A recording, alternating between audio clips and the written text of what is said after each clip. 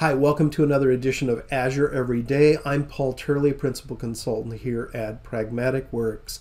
With the COVID-19 coronavirus outbreak that is well in flight right now, I wanted to see how we can learn from this data and maybe make some proactive decisions. Of course, this is affecting us personally, our families, and of course business, and that's all interconnected.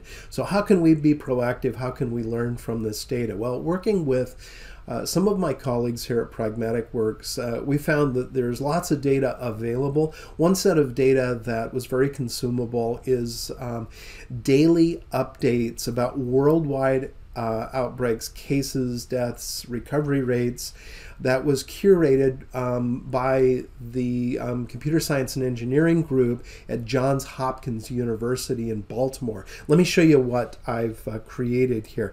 So this is a report that I've published publicly. This was a convenient way to make this available on my personal blog. This link right here will take you to this report. Now, I'm going to actually switch over to this report published in my Power BI tenant. We're going to quickly take a look at some of the insights gained. So if we take a look at case trends over time, on this report page, you can immediately see that as of the current date, today, as I'm recording this, that there have been about 215,000 outbreaks. That's a 9% change over yesterday. There have been 83,000 recoveries and just shy of 9,000 deaths worldwide. Here you can see the global trend. If we break that down, you can see that these are the cases by location and by country. And by far, China has the greatest number of cases with about 81,000. Here we can see this on a map, and this is clickable, so we can see the actual locations within China. These are Chinese provinces with the number of cases. Now I want to go back and drill into this data, and I would encourage you to take a close look at this report and think about how you can use this in your business and get insights that help you make decisions. Now we're working with a couple of clients that want to see how this is affecting things like their orders, their supply chain, their employees, and be able to respond to that proactively. So if we go down to the recovery rate,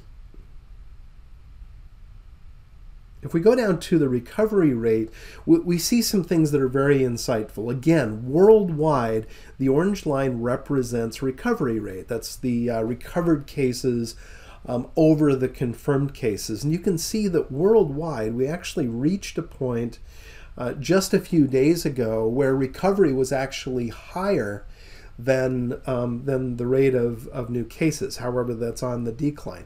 A little bit of silver lining here. If we click on China, which by far has the largest number of cases, you can see that the recovery is actually on the climb, meaning that there are 86% recovered cases compared to new confirmed cases. I wanted to dig a little bit deeper, and this is an example of where you can see that sometimes we don't always find what we're looking for, but if we keep looking at our data, and maybe we can even use things like machine learning and other data science techniques to help us look for correlation and be able to make forecasts. The first thing that we see as we look at world population and where the outbreaks are actually taking place is that San Marino, this is in the region around Italy, not a good place to be right now in terms of outbreaks. However, this calculation, the confirmed cases per capita, is being skewed quite a bit because the population of this region is actually very, very low. They only had one case just a few days ago. They have 119 cases as of yesterday, and that brings our confirmed cases per capita up very high. Holy See, another very small region with a small population. Liechtenstein, which is in the area around Bavaria, Germany, near Austria, very high rate of cases there. And what's interesting is based on the data that we have, population density doesn't yet seem to be a factor. And that's not to say that it couldn't be in the future. Right now, based on the data that we have, population density doesn't seem to be a driver behind the number of new cases. On this page, we can see the changes in confirmed cases. You can choose the number of days that you want to look back, so just change that horizon. Right now, we're looking at changes that have occurred in the past 10 days. So if we look at this chart down here, you can see that 10 days ago, Italy had 7,375 cases, but in the last 10 days since then, we currently have 35,000 cases, so an extremely high growth rate there. And if we click on Italy, you can see in this chart over here that we can actually visualize that change. Not really good news. Let's look at trends by country so we can compare the top 50 countries in terms of the number of new cases. Now, immediately we see that China is overshadowing everyone. So in order to see these other countries, we want to remove China. So I use this slicer over here. I'm going to select all countries, and then I'm going to hold down Control and click on China. That will remove China from this chart. And now I can see the top 5 countries excluding China. And then if I want to see details for this country, I can right-click, choose Drill Through, go to the details matrix,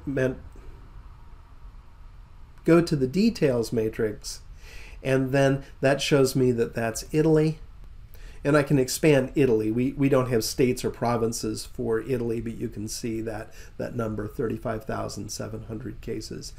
I hope that this is helpful. In a production scenario, we could bring this data into, let's say, Azure Data Lake with Azure Data Factory.